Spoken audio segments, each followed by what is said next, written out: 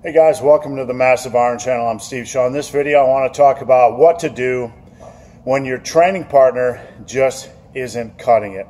Before I get into this topic, if you have any questions or comments, check out the link below.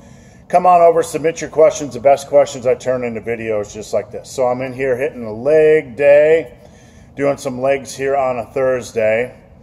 And I got a question yesterday off Instagram about people, friends, training partners who want to lift with you and you're a serious lifter, and when they come to the gym, it's slowing down your workout because they're not working out with the same intensity or the same drive that you are, and it's becoming a burden. Over the years, I've had this happen many times. People want to train with you, and then you come into the gym and you start working out with them, and it just slows down your workout to a crawl because you're used to going along at a certain pace. It's not necessarily a quick pace, but you're used to going along at a certain pace and a certain rhythm and a certain intensity, and the person you're training with just isn't cutting it. A lot of us will feel guilt when it comes to working with these people, these friends, or maybe even family members, or somebody we met at the gym that wants to train with us because they liked our intensity. We'll feel a certain amount of guilt when we try to be selfish and try to take care of ourselves or our own needs in the gym. And I have to tell you, at some point, if you're training with somebody and they're just simply not cutting it, they don't have the same intensity, they don't have the same drive, they don't have the same focus, and they don't have the same goals, it's okay to take care of yourself and tell them, look, you know, I have these goals and I have this method, and I'd love to train with you, but if we're going to do this together, it has to be an equal thing. And if somebody doesn't like this, that's okay. It's not your burden. It's not your problem. You still have to go to the gym, take care of yourself, and do what you need to do.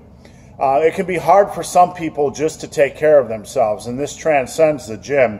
This can be many aspects of life. People simply are too nice, and they'll put others' needs in front of themselves. Now, when it comes to health and fitness, you have to consider your own needs. What are you going to the gym for? If you're going to train with somebody that isn't up to speed with you, you know, maybe they're just off the couch and they want to do a little bit of movement, you know, God bless them, that's good for them, that's great. But you have to be able to, at some point, understand when it's compromising your motivation, when it's compromising your goals, and to take control of that. Now, that doesn't mean that you need to be a dick or an asshole, but what it means is that you need to, in a kind and loving manner, tell these people, this just isn't working out for me, or, you know, hey, if we're going to train together, I need to train at a certain pace.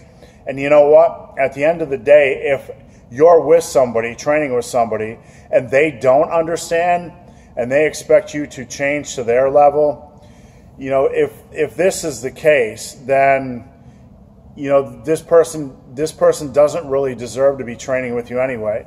They just simply want to control you, they want to use you, they want to bring you to their level. It's just not an equal partnership, and it's okay to say this just isn't working. This simply isn't working for me. If somebody truly cares about your needs, if somebody truly cares about your goals, they're going to get it, and they're going to say, okay, yeah, I get what you're saying. We're not at the same speed. We don't have the same goals. That's cool. I want you to be successful. I want you to reach your goals. Healthy people in life want that from each other. They understand differences in goals, differences in perspective, differences in the place we are on the path along the journey. So healthy people will understand that. If you explain this to someone and they don't understand it, it's probably generally not a healthy person, probably doesn't deserve to be in your inner circle to begin with. So guys, hope this video has been of some help. If you have any questions or comments, check out the link below. If you made it this far in this video and have yet to subscribe to my channel, please do. I'd appreciate the support. So guys, as always, thanks for watching. Have a great day.